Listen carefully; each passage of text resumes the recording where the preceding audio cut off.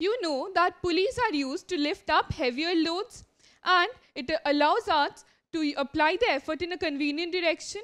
But there can be time when a single pulley is not sufficient to lift up heavy loads.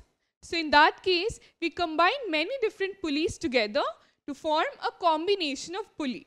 You know that in a combination of pulley system, a single fixed pulley can help you to apply the effort in a convenient direction, whereas the movable pulley allows you to lift up heavier loads. So what if we combine a lot of movable pulley together with a single fixed pulley? In that case, you get something like this, where you have a single fixed pulley which is combined to 3 different movable pulley. And each movable pulley is attached with a different string.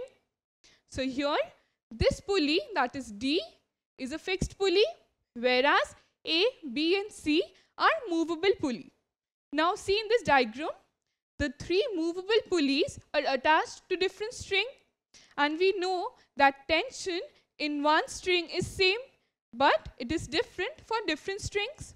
So each of these movable pulleys, that is A, B and C, are supported by different strings. Hence, the tension in their strings will be different. So let us consider in equilibrium, the pulley A is balancing this load. That is, the tension in these strings is balancing the load, and we can name the tension as T1. So the load is being supported by 2 tension, T1 plus T1, which is equal to 2T1. So the load is being balanced by both these tensions on the string which is attached to a movable pulley A. So load can be written as equal to 2T1, or T1 can be written as equal to L by 2. So T1 is equal to L by 2 in this case. So both these tension is supporting the movable pulley A. So both the tension on the string which is attached to B is supporting A. So we can write as, okay. So we can write as T2 plus T2 is equal to T1, because it is supporting this tension T1. So 2T2 is equal to T1, or T2 can be written as T1 by 2. Now previously we learned that T1 is equal to half the load, that is L by 2. So substituting this value in this expression, we can write T2 is equal to L by 2 into 2, or T2 can be written as L by 2 square. So the tension which is being supported by T1, that is T2, on both these segments is equal to L by 2 square. Now what about pulley system C? Here this pulley is being supported by 2 tension on both these strings. Let the tension be written as T3. So 2 tension is acting on the string which is being attached to C. So 2T3, okay. So both these tension, T3 plus T3 is balancing T2. So both the T3s on the strings which is supporting this pulley C can be written as equal to T2, that is this string. So T3 plus T3 is equal to T2, or twice T3 is equal to T2. Now in the previous slide we have learned that T2 is equal to load by 2 square. So substituting this value in this expression, we can write as T3 is equal to load by 2 into 2 into 2, or load by 2 cube. So both these tension can be written as equal to L by 2 cube.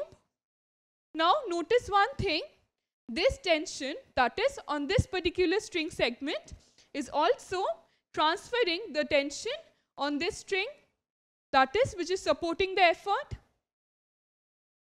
So the string which is attached to fixed pulley D is also experiencing a tension T3. So here we can write that effort is equal to T3.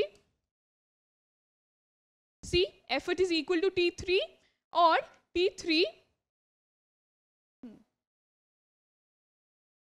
effort is equal to T3, and previously we have calculated that T3 is equal to load by 2 cube. So effort can be written as load by 2 cube. So what about the mechanical advantage? So mechanical advantage can be written as MA is equal to load, which is L, divided by the effort, which we have just calculated to be L by 2 cube. Therefore, the mechanical advantage would be 2 cube. So, the mechanical advantage of a combination of pulley in which you have 3 movable pulleys with 1 single fixed pulley, the mechanical advantage is equal to 2 cube. So, notice one thing, that the number of movable pulley in this combination is 3.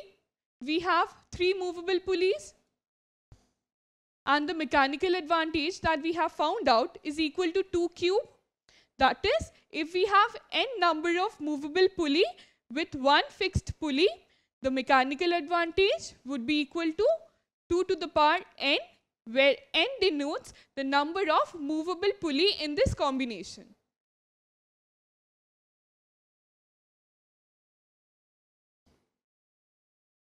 Now, to find out how much efficient is this combination of pulleys, we need to find out the efficiency of this combination. So, efficiency, you know, is mechanical advantage by the velocity ratio, and we have found out the mechanical advantage to be 2 to the power n, where n denotes the number of movable pulleys. So, what about the velocity ratio? Now, to find out the velocity ratio, we know it is the ratio of the displacement of effort to the displacement of load. So for this, we need to find out how much the effort is moving in order to move the load. So if we consider that the load moves a distance of y, that is, load moves a distance of y, then this movable pulley, that is A, moves twice the distance because it is connected by 2 strings. So this would move 2y. The second movable pulley, that is B, this would move twice this distance because it is connected by 2 more strings. So it should move 4y because 2 into 2y is 4y. Now similarly, for this movable pulley C, it is again connected by 2 more strings.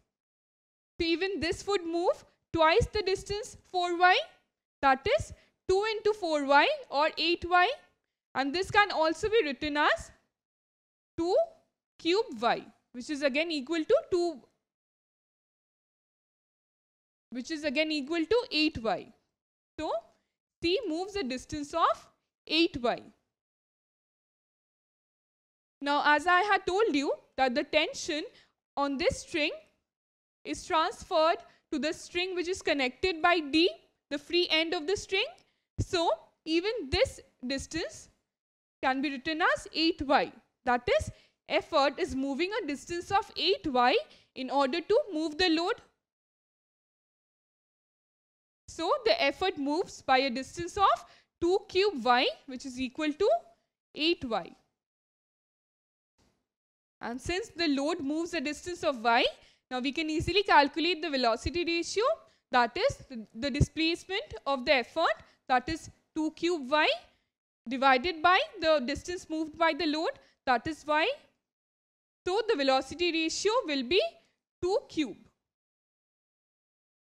So from this you can notice that since we have 3 movable pulley in this combination, the velocity ratio is 2 cube, that is 2 to the power 3.